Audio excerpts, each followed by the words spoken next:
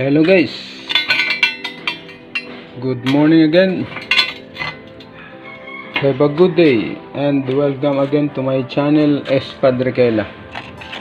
In today's video I will share to you the technique of making a lateral without using the formula, without using the template development, pattern making, without computation.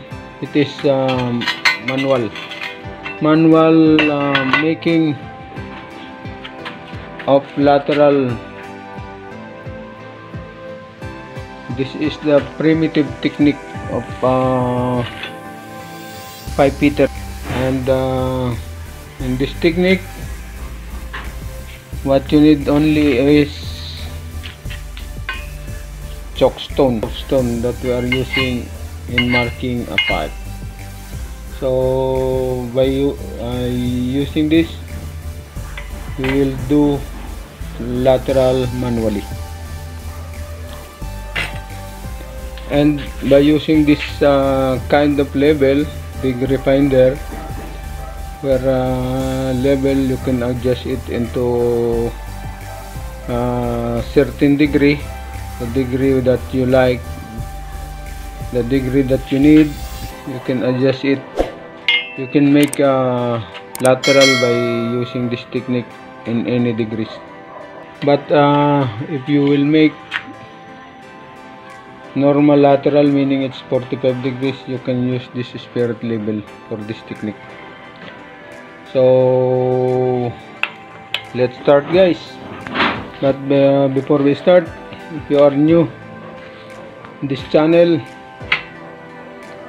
don't forget to subscribe, share, and don't forget to click the notification bell so you will be updated for the next video. So let's start. Okay guys, we will start making the lateral. First we will divide the branch into equal part. So now we have already 4 divisions for our branch. Next is we will put center line marking on our header. What we will do is we will tuck the branch on the header.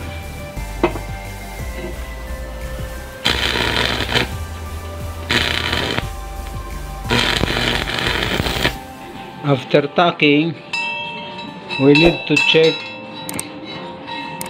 if the two center line are aligned. So now okay, using this degree finder, it is now set into 45 degrees, so we will check. So now level. After we check the levelness, we will tuck. We will put the bracing.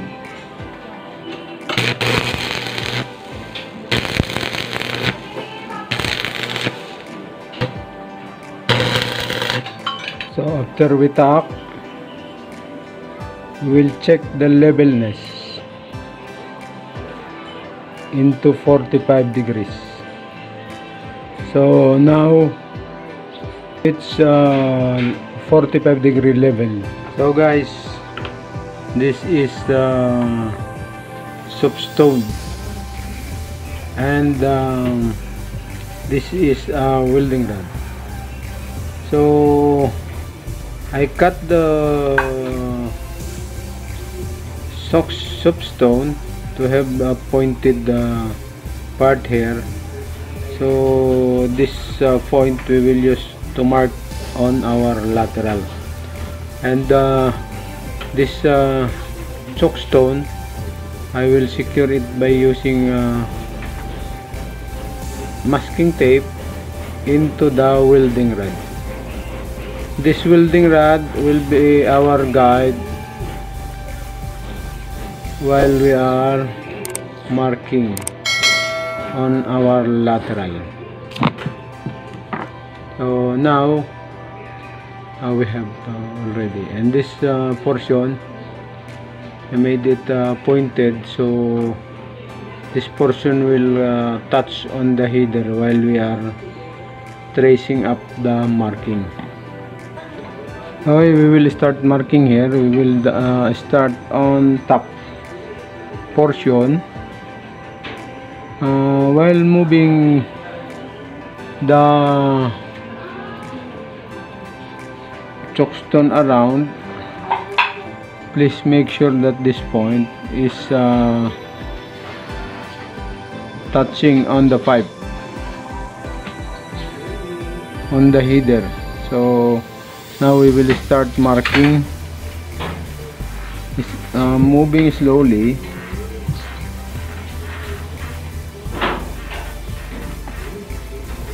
By moving around the branch, but make sure that this end is always touching on the header. So as we move,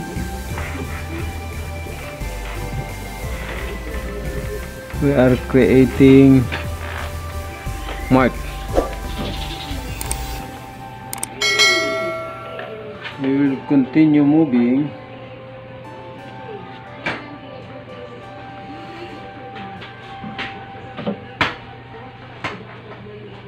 See,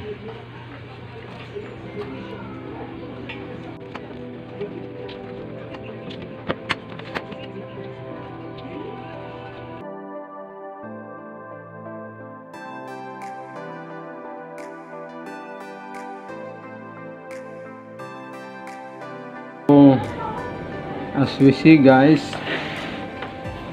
I already put the marking, finish marking on the branch. Our next is we will cut the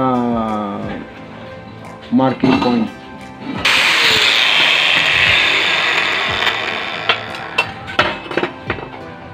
Now guys, I already removed the tacking, and we will now cut.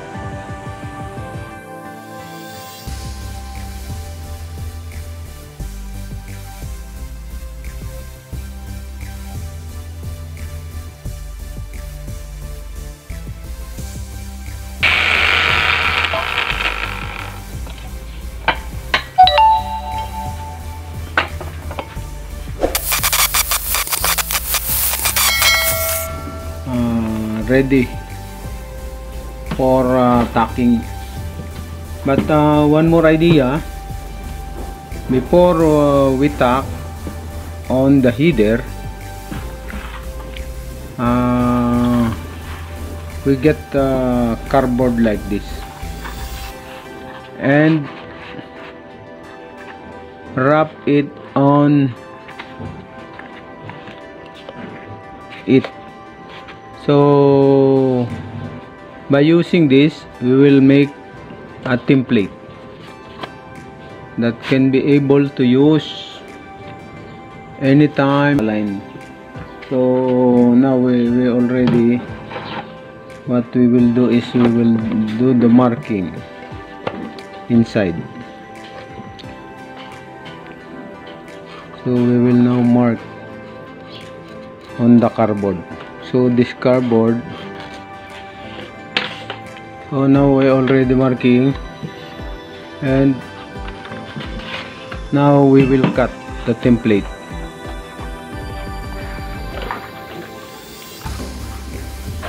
So I already cut the template, and now as you see, so now we have the template, and